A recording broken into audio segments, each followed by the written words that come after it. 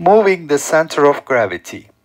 The center of gravity of a capital M equals 5 kilograms irregular object is shown in figure. So this is our irregularly shaped object. Here's the center of gravity and this is the x-axis. You need to move the center of gravity delta x equals 2.20 centimeters to the left. So we want to move it to the left by gluing on a M equals 1.50 kilograms mass, which will then be considered as part of the object. Where should the center of gravity xm of this additional mass be located? So here is our setup. We have the original center of gravity for capital M. We have the additional mass m, which has a center of gravity at location xm. This will be the new center of gravity or center of mass if it's basically the uniform gravitational acceleration. And the center of gravity, new center of gravity, has a distance 2.2 centimeters with respect to the original center of gravity, and it's moving to the left. Okay, so how do I find the new center of mass, assuming that I have uniform gravitational acceleration? The new center of mass is equal to the new center of gravity, and this is by definition. I can consider m as a point mass located at xm plus capital M as a point mass located at x capital M, the original center of gravity, divided by m plus capital M. Okay, and this is equal to the center of gravity uniform gravitational acceleration. Okay, now the distance between the original center of gravity xm and the new one xcm is delta x, which is 2.20 centimeters.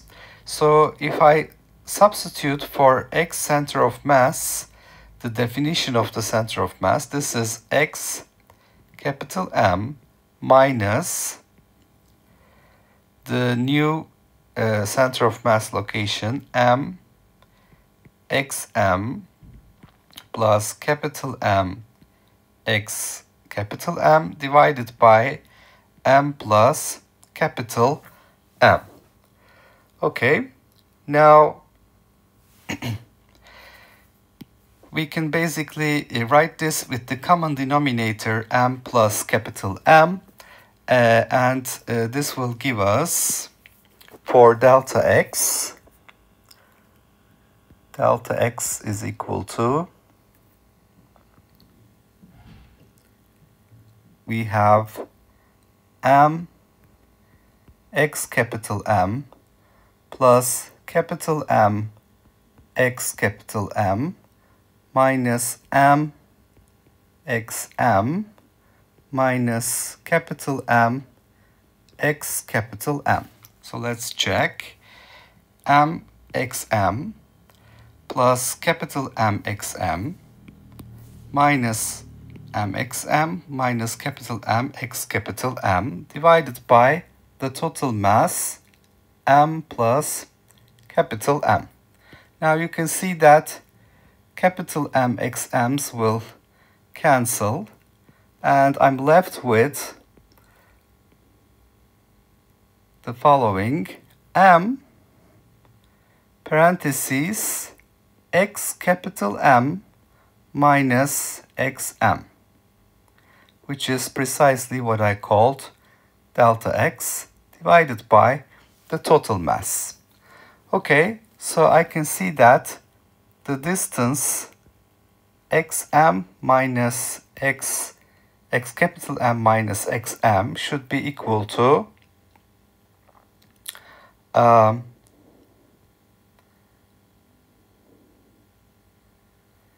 m plus capital M divided by m times the delta x that I'm targeting. So x capital M minus xm is basically the distance between the two masses. So this is going to give me where I should put the new mass. Okay. Now if I substitute the numbers here, M is equal to 1.50 kilograms. Capital M is equal to 5.00 kilograms. Delta X, the distance between the new and the original center of mass, is 2.20 centimeters. With that, I find x capital M minus xm to be the total mass 1.5 plus 5 divided by m 1.5 times 2.2.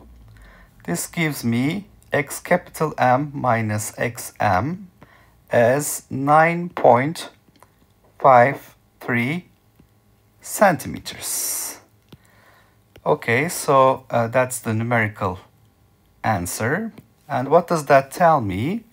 It tells me the following. The additional mass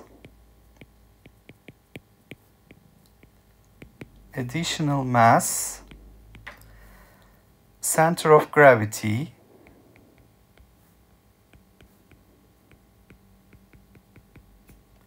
xm should be located 9.53 centimeters to the left of the original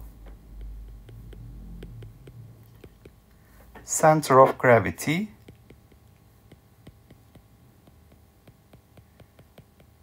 x capital M. Okay, so that's what we have found. So we have an irregularly shaped object which has a center of gravity located at position that I called x capital M. We want to move the center of gravity a distance 2.2 centimeters to the left by attaching a new mass which is 1.50 kilograms. So we want to know where should be the center of gravity of this new mass so that we achieve this task. The new center of mass is mxm plus capital Mxm divided by the total mass, which is equal to the center of gravity if we have uniform gravitational acceleration. The delta x is the distance between the original center of gravity location and the new center of gravity location, xcm. And substituting for xcm, the definition of the center of mass here, xm minus mxm plus capital Mxm divided by m plus m. And by writing this with the common denominator, I find that the distance between the original center of gravity, xm, capital M, and the location of the center of gravity of the new mass is m plus capital M delta x over m. And if I substitute the numbers, this turns out to be 9.53 centimeters, which is telling me that the distance between these two is 9.53 centimeters. So this mass should be located 9.53 centimeters to the left of the original center of gravity.